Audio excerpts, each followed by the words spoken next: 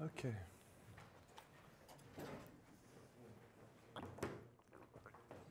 Can you hear me? Do you hear me? Yes? Okay, wonderful. Okay.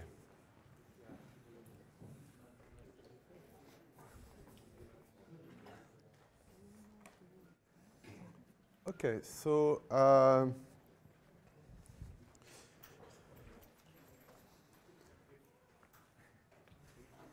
during the first lecture, I introduced the notion of string diagram for monoidal categories. And then the second and third lecture, I explained the notion of game semantics, okay, and asynchronous game semantics. And I described the relationship between, say, game semantics and the connectives of linear logic. And so this time, during this lecture, I will explain how to connect the two, okay?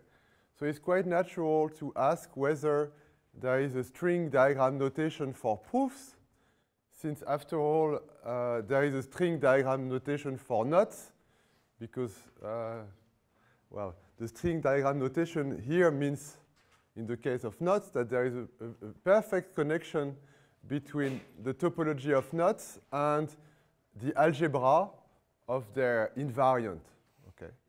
So if you want to understand, I mean, essentially, if you want to understand what a knot invariant is, it's quite natural to try and organize it into a monoidal category, and more precisely, what I call the ribbon category. So it's the braided monoidal categories. So all this story is well known in, in algebra. So in particular, people working in so-called quantum groups. It's a very basic tool now. And the question is whether, I mean, how should we, how can we adapt it so that we don't write down knots, but rather proofs, okay? And in a way, the starting point, I mean, the natural connection between knot theory and proof theory is game semantics, because as we saw yesterday, it's very simple, okay? So, and it speaks about very basic interactions, okay? So, yes. So I like this picture. It's the people trying to understand a long time ago what is the blood flow, yes? And so they had, because they didn't really understood what this meant, you know, about the flow of the blood.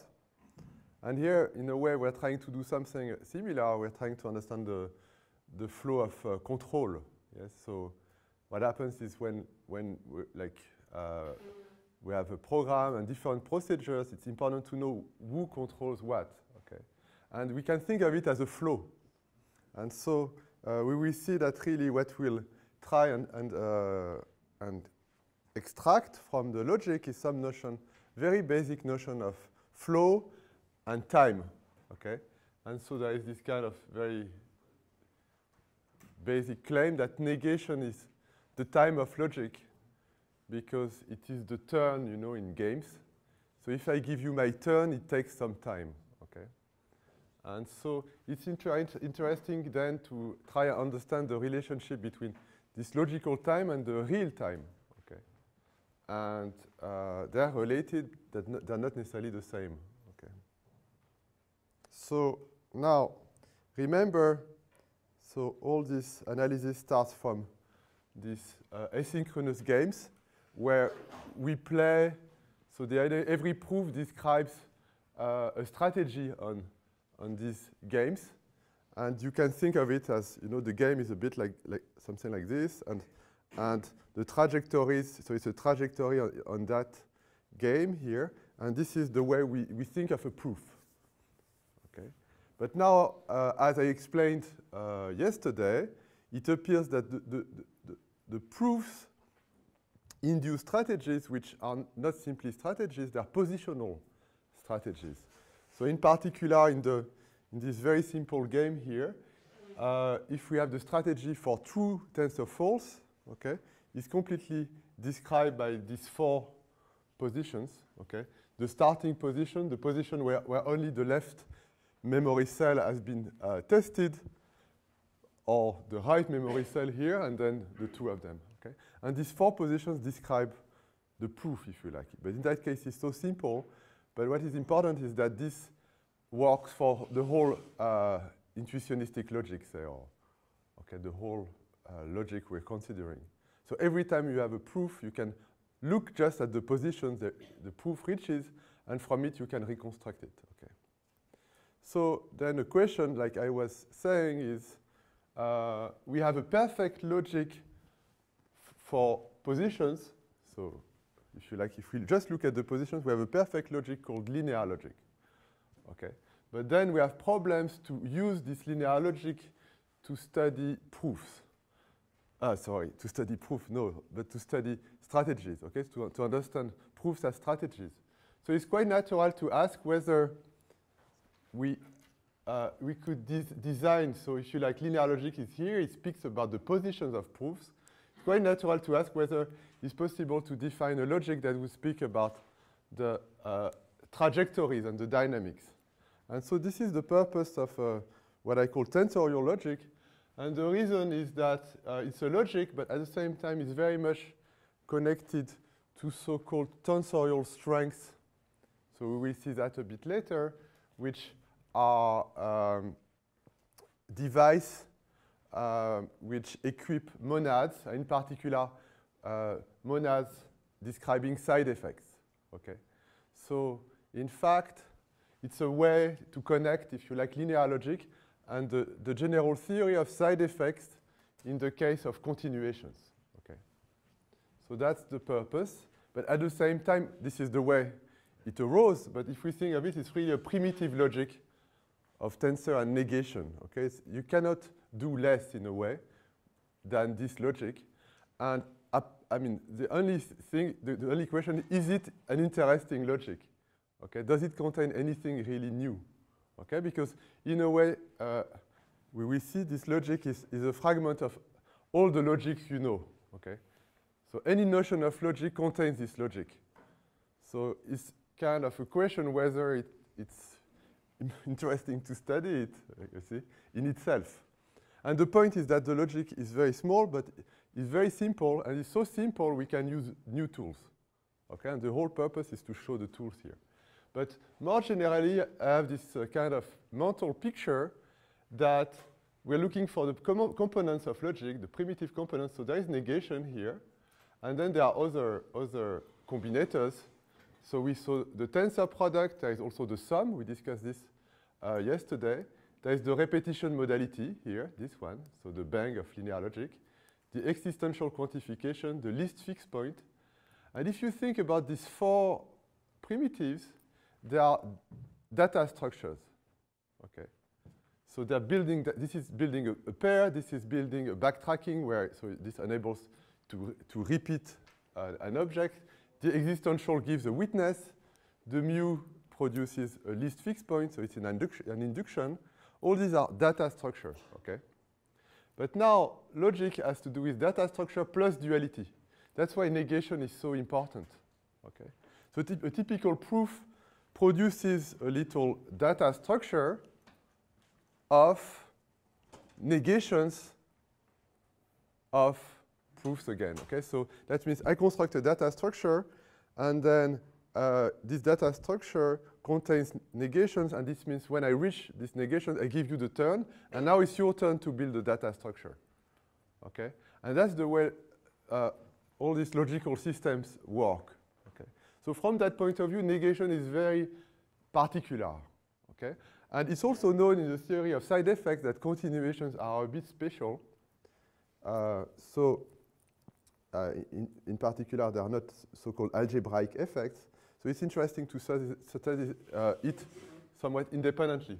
So here I show the logic in a kind of traditional way, okay? So as you will see, it's something you will kind of recognize immediately the kind of logics you're used to, okay? So, and you can think of this as, if you wish, okay, as a fragment of any logic, because you will typically define this as A implies R, for R, a return type, okay? A return type or formula. Okay. So you take intuitionistic logic, you take linear logic, you take any logic that you like, okay? And yes, it's hardly readable. I should use another color. Yes, this one seems to. Oh no, this was yes. So I can use the. Yes. Can you read it? Yes, it's okay. I just.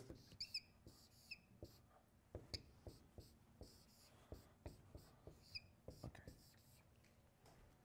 Okay. So take say simply type lambda calculus and define negation of A as A implies R. R any type you like. Okay, and think of it as a return type. So okay. So, okay, so how is this logic defined? I mean, what are the rules? So first, so yes, I should say a sequent in the logic is very simple. It's a sequence of formulas, and there is one formula on the right, okay? One formula. And in fact, okay, sometimes, as we will see, there is no formula, okay? And no formula means that, in fact, it's like the formula R, okay? So that means you have like directly the return type, okay? So here, there is nothing new, really, okay?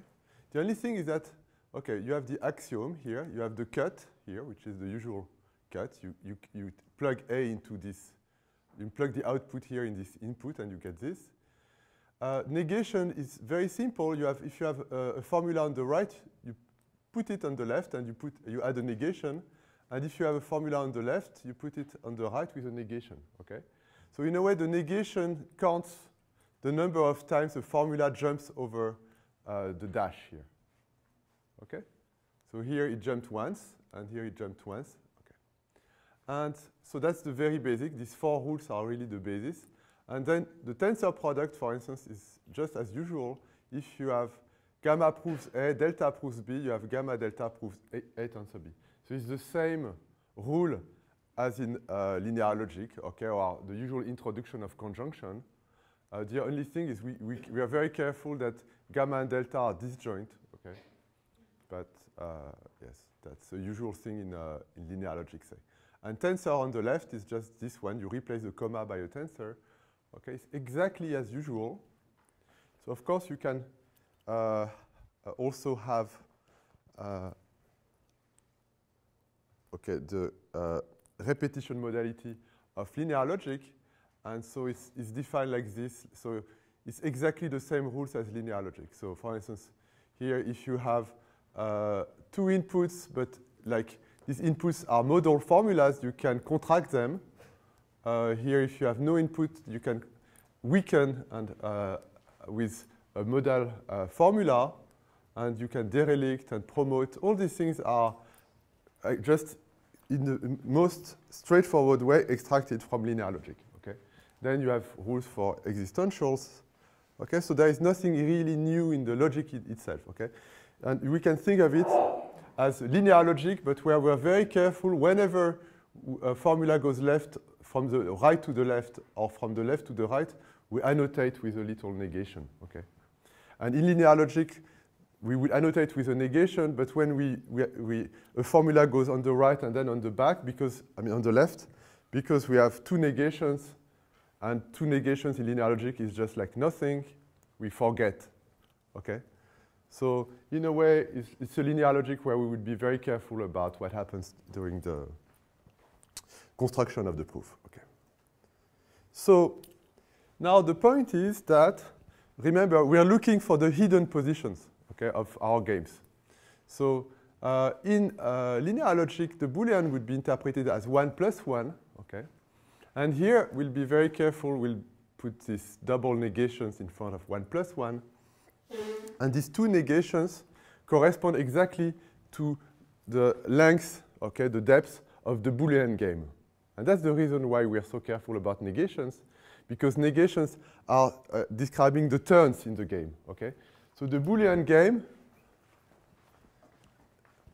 so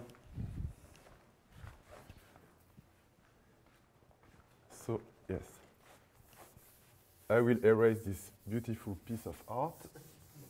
Yes, I'm sorry, this is like barbarism, I'm sure, but the Boolean game is like this.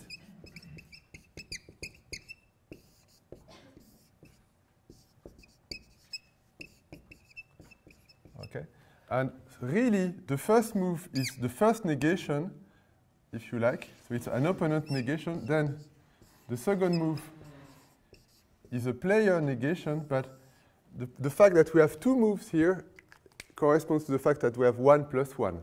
But what is important is the depth. So we have, if you like, the first negation, the second negation, and now 1 plus 1. Okay. So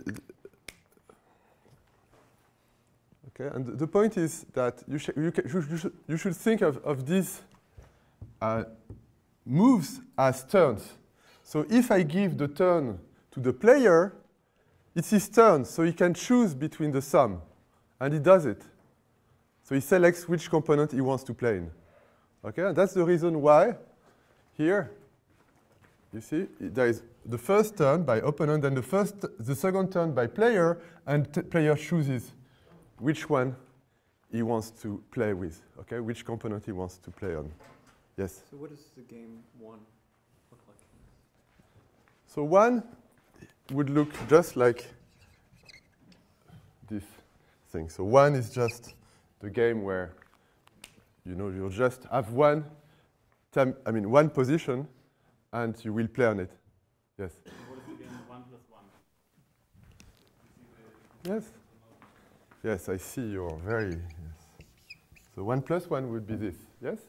Then negation of 1 plus 1 would be this, and negation of 1 plus 1 would be this. Yes? So really the idea is that negation is a turn, okay? It's your turn. So you can choose between true and false. Okay? I don't understand 1 plus 1, because I thought they all had to be trees. No, we will have, if we have sums, okay, remember in the models I gave you, we had products, we didn't have sums. So if you want to have sums, you should allow forests. Okay? But that's a minor point, yes. And in fact, the point is that all the formulas we consider in typical logic, we have a negation in front. So then it's a tree, yes? But okay, 1 plus 1 is the game where player chooses, one component. Then negation is, well, I give you, it's your turn, then you choose. And double negation is, you ask me and then you choose. Yes? Okay. And the point is, yes. Yes, yes, I can give you the rules for plus. Yes, that's true. I should have. I will do that here. But in fact, they are just the expected rules. Okay, so they are just the rules you gave, for instance, in your system. So we are like this, and we will have gamma A plus B. Gamma B goes to gamma A plus B. So there are the two introductions, okay? And now on the left, it's like this. So if I have gamma A, and maybe I will put a C here, and gamma B, put a C here, then I have gamma A plus B to C, yes. Yes, in fact, to be frank, I use this kind of notation because that means I don't really care. But of course, you should maybe care, okay? But the thing is, I have this view that there may be several systems, and then there are subtleties about them, but the underlying semantics is the same. Okay, so you should care, but I mean, at that level, I think it's okay. Yes. So typically, if you want to build so this is like this is injection left and injection right. Okay. So if you want to build the strategy true, you do that, and then you do that. And this is the strategy true, and this is in left, and the strategy false is in right. Yes? Yes? Then, if you want to, but that's in that game. Now, if you want double negation, you put it on the left and on the right. Okay? And then you have a double negation. So, for instance, okay, you do this, and then you do this. Okay, so you will tell me, but this double negation is a bit stupid, and I will answer you, but yes, of course, but that happens in life, that we take stupid turns, okay? And we will see it's very important. This is very important in the evaluation of programs, okay? But I could be a bit, I mean, really use the double negation by putting the formula on the left and then adding a bang, you know, adding this repetition modality. So, you see here, for instance, I could just do negation of 1 plus 1, okay? Then add a bang, and then have negation, bang, negation, 1 plus 1. Okay, so if you like, this is like, this is the strategy, in that case, the true strategy in the Boolean, and this is a true strategy in this Boolean, which I call classical Boolean, okay? And I will explain why. But the point is, so that when one translates these typically simply type lambda calculus or functional programs by in the continuation passing style, usually one uses this kind of interpretation for the Boolean. But now if we look at, so I will explain why a bit later, but if we look at the language, like for instance PCF, which is just the lambda calculus with recursion, the Booleans are interpreted like this, like yes, this one, okay? Okay. Yes. So maybe, yes, I could maybe just,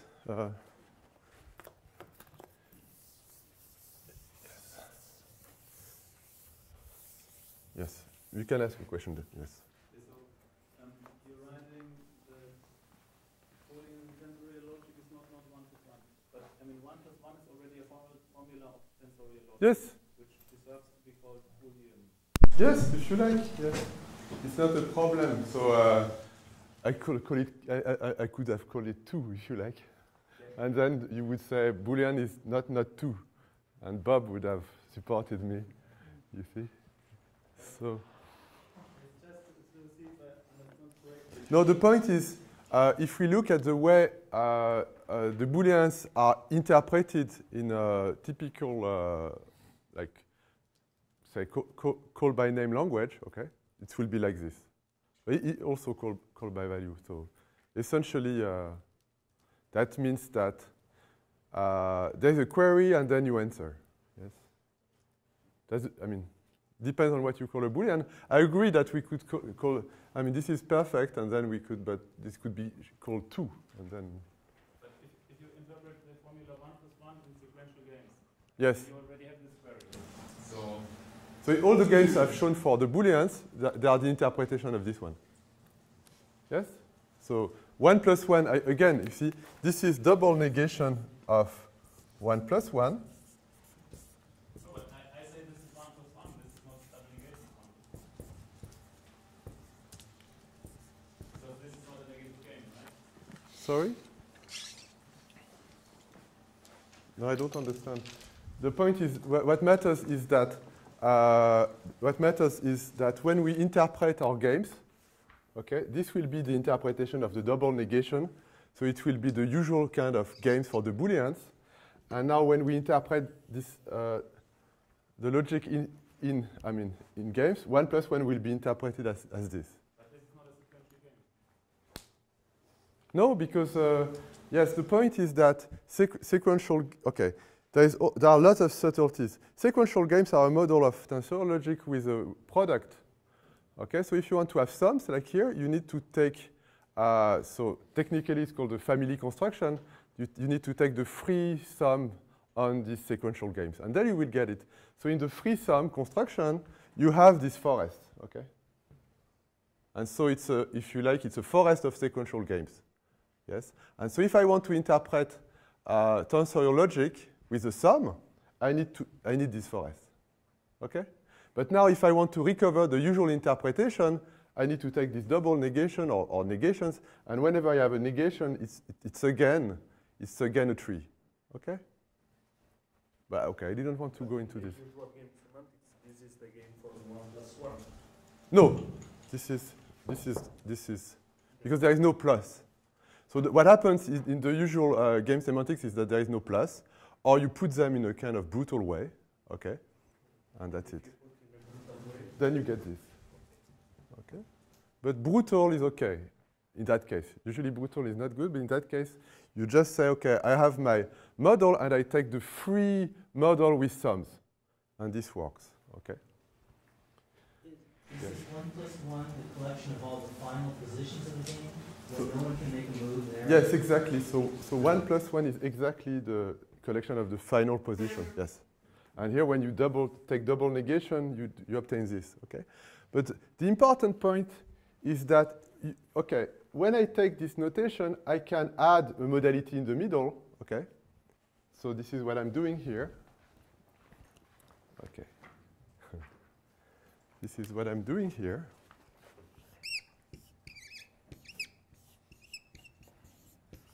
Okay. So this modality, if you think about it, it says, okay, I have a question, and this is this opponent turn. But now I have my two answers, so true and false. But maybe I will never answer, so I'm allowed to stop here because of the bank. Okay. So there is this issue about some positions have good payoff, so I'm allowed to stop on them. Okay. And so I will not go into this, but it's important that here, typically, this is a terrible payoff for the strategy, so it cannot stop here. So the strategy wants to escape from that position. Okay. Whereas if you add this modality here, you're allowed to stop there. But that means that if you think about the computation, there should be a garbage collector. Okay, there should be someone that says, okay, this has not been kind of used, I will destroy it. Okay? So let's carry on. Okay, so now, so a typical thing to do with this logic is to construct this strategy. So Boolean is this thing, okay? And now, a proof of tensorial logic will look like this. It's exactly a strategy, okay? So if you look at the sequence here, you can kind of reconstruct the proof from the path or from the strategy. So here, for instance, it says you have double negation tensor, double negation, and here double negation. Yes, I could show you. I will construct it, so it's a good exercise. Oops. Yes, but yes. Okay, so I start from double negation of 1 plus 1, tensor, double negation of 1 plus 1, proves double negation of 1 plus 1. Okay? So this is like a comma. Okay. So now, this is, you should think of this, you should think of this negation as turns, so as moves. So now, there is question here. This question says, well, I should play that negation. Okay, so I will remove that negation. So I will keep everything like it is. But now I jump on the other side. Yes, and I'm here now. Okay, and this means I played this negation. So I mean, this is the first question. Okay. Now we have this move here, the second move here. Remember, this is supposed to to implement a conjunction. So really, there is a question asking what is the value of the output. And what the strategy does is asking the value of the two inputs in order. Yes? So here, the left to right strategy, what it does, it asks the value of the first component first. So that means we should take this formula here. Okay? And this is this formula that we will move on the right. So we keep double negation of 1 plus 1, negation of 1 plus 1, and here negation of 1 plus 1. Okay. Now we carry on. So the next move here, A1, is this negation here. Yes. So I should erase it, if you like. So I get 1 plus 1, double negation of 1 plus 1, and then negation of 1 plus 1. Okay. Now the next move is this question here. So this corresponds to this negation. So I should erase it. I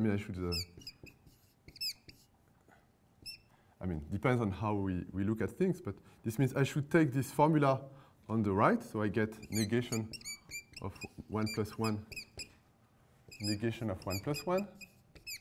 Then the next move is this one. So this move here is this one. So I just put the formula on the left.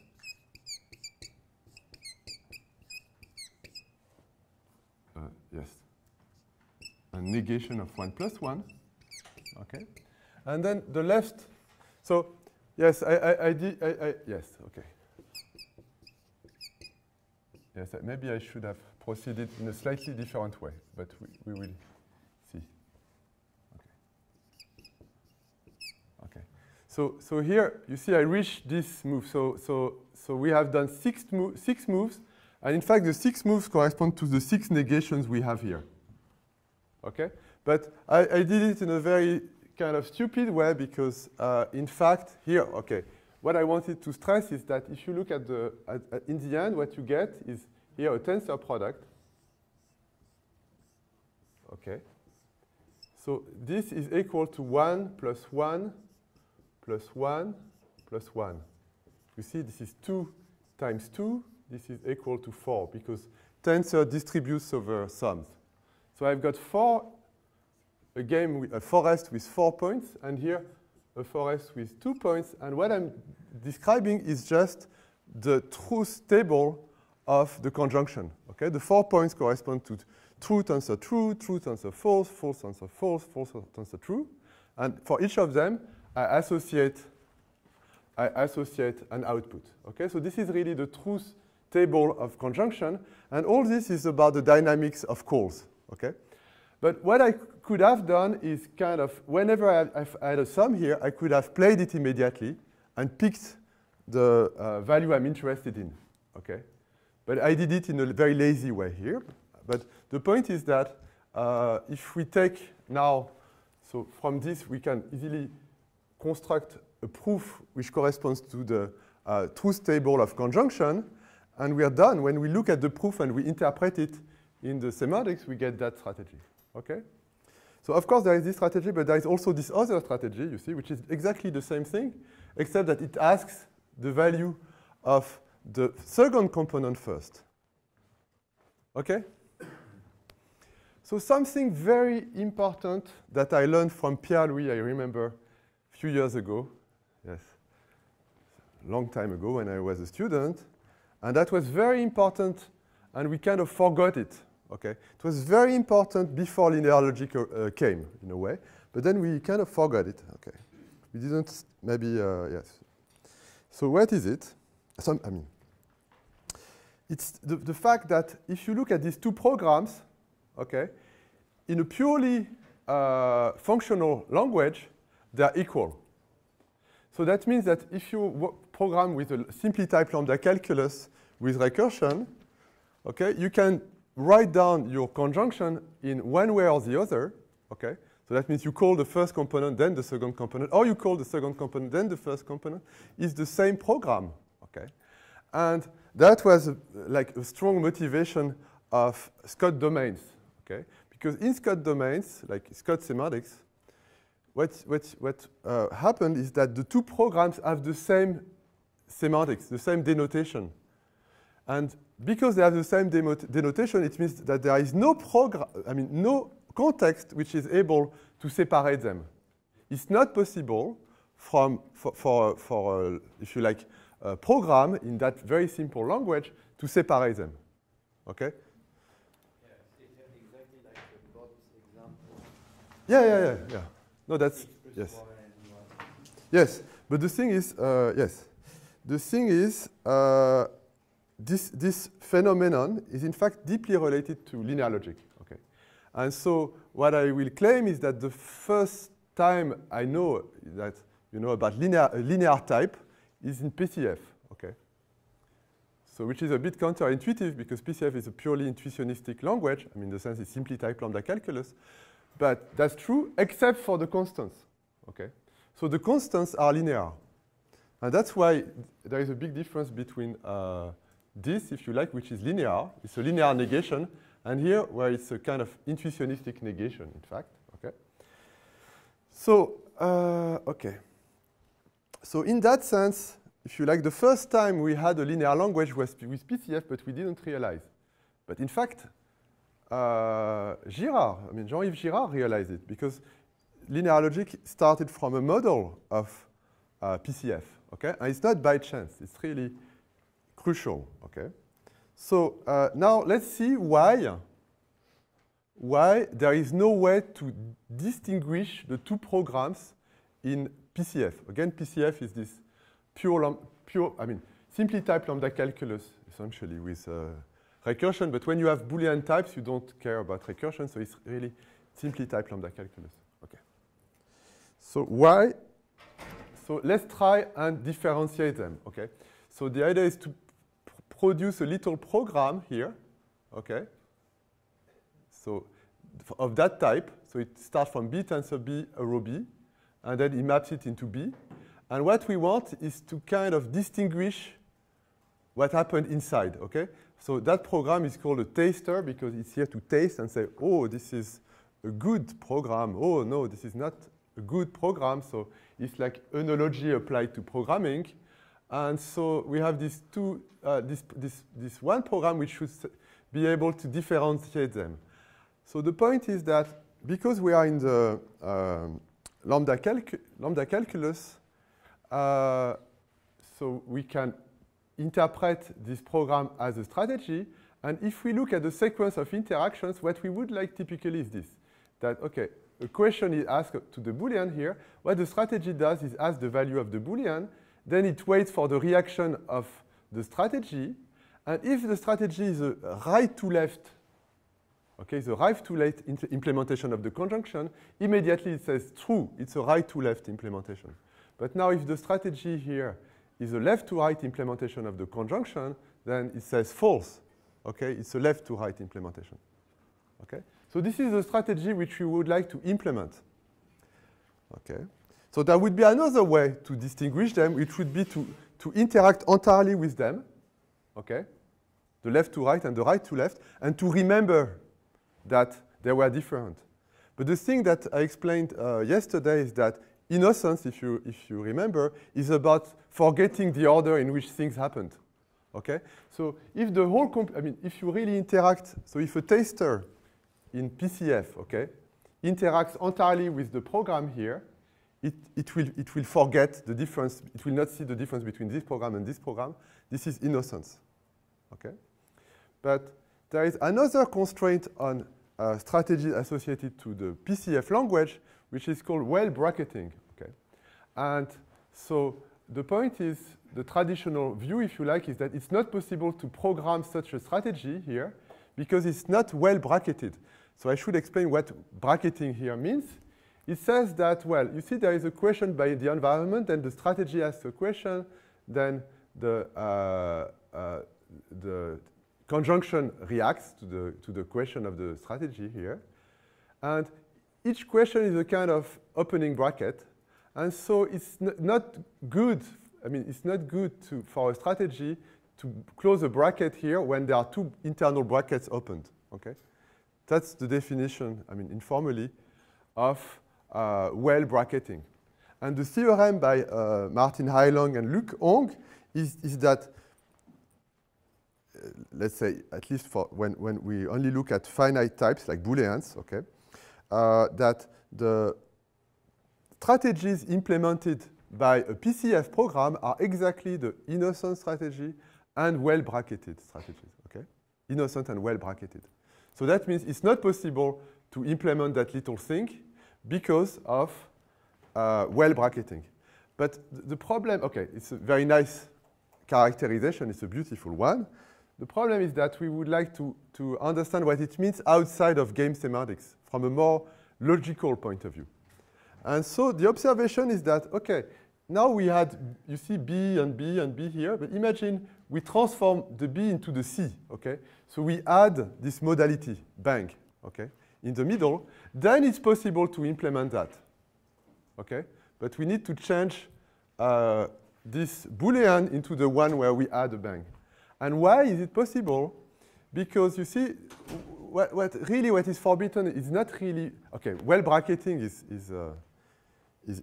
in fact simply a consequence of a more kind of canonical requirement, which is that when you ask a question to a Boolean, okay, you should have the answer. So when the Boolean is a B, okay, but when it is a C, it's okay to never have the answer. So you ask a question, and your opponent is not forced to answer at all. Okay, even he may answer several times. Okay, so you have no requirement. You don't force the. You see, if you ask a question to, there is this nice theory in philosophy. So it's about Russell and and this. I mean, British school in pragmatism and so on. So there is a difference between asking the time, what time is it, and saying, I don't know what time it is, okay? So what's the difference? So Russell, his theory was that everything is about knowledge. So if I tell you that I don't know the time, should be the same as asking you what time is it. But what is the difference?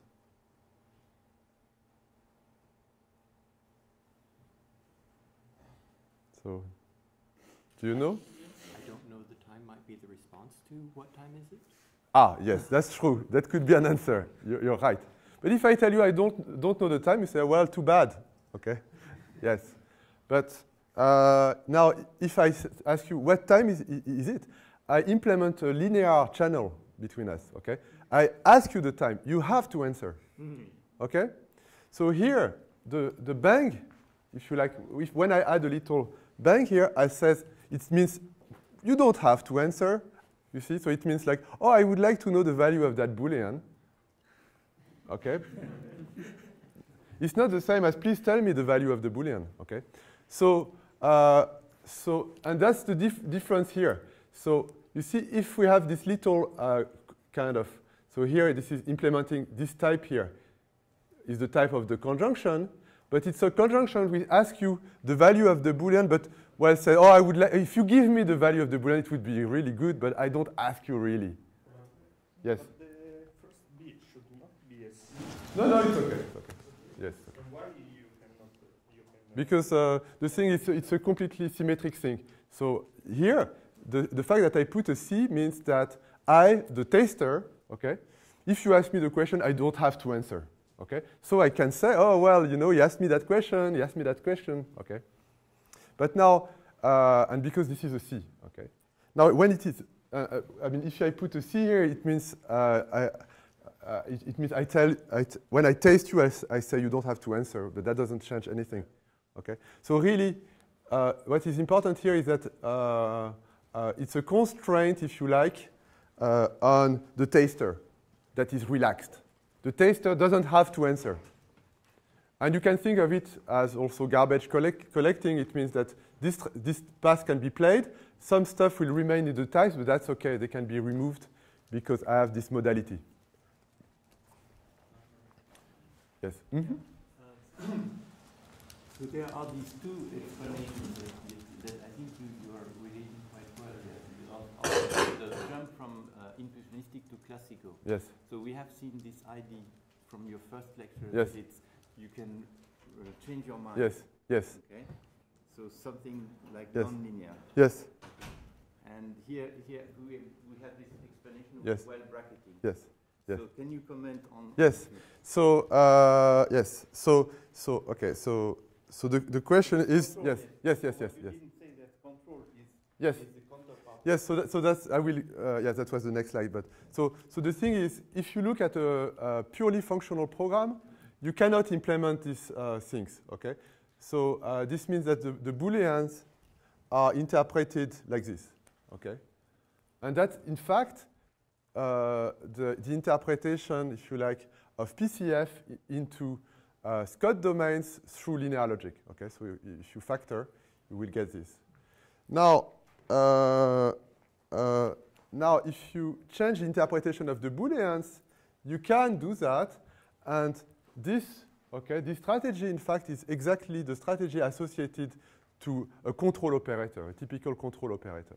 Okay, and this means that there is some kind of here a call CC. There is a stack of calls. At some point, it returns.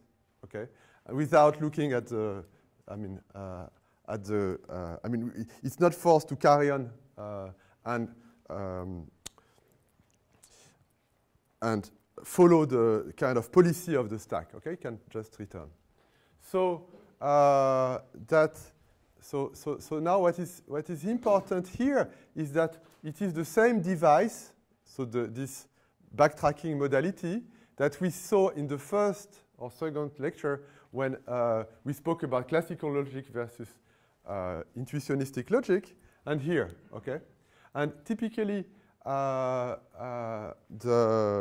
point is that when we move from intuitionistic logic to classical logic, we move from a purely functional programming language, typically of proofs, to a language where we have these controls. Okay? So here, it's a way to say that, in fact, we can mix.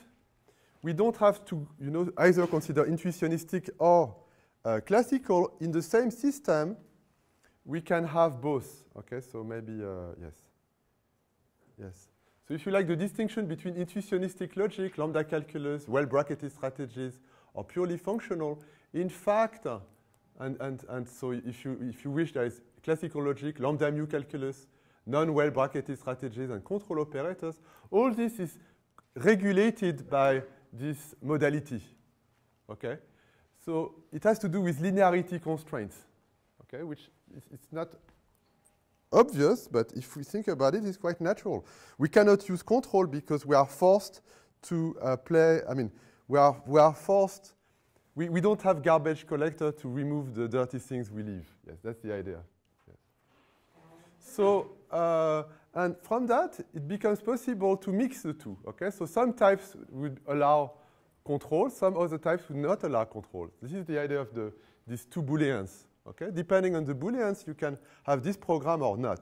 Okay, and I think it's important, and I will, in particular, the reason why it is important is that I think the two programs, I mean here, yes, these two programs, okay, when we write down a conjunction, when we implement a conjunction, we don't necessarily, I mean, essentially, we don't want anyone to know how we implemented it. Okay, whether it's left to right or right to left. It's a bit like, abstract types. We don't necessarily want people to know how we did that. And so it's not because we're working in big languages that, you see, for instance, ML, if we have a Boolean, if I program my two programs, clearly I will be able to distinguish them. But it doesn't have to do with the fact that the language is very expressible. It has to do with the fact that our types are not sufficiently expressible. Okay? We should have types in ML where, you know, if I implement this program and the other, nobody will be able to distinguish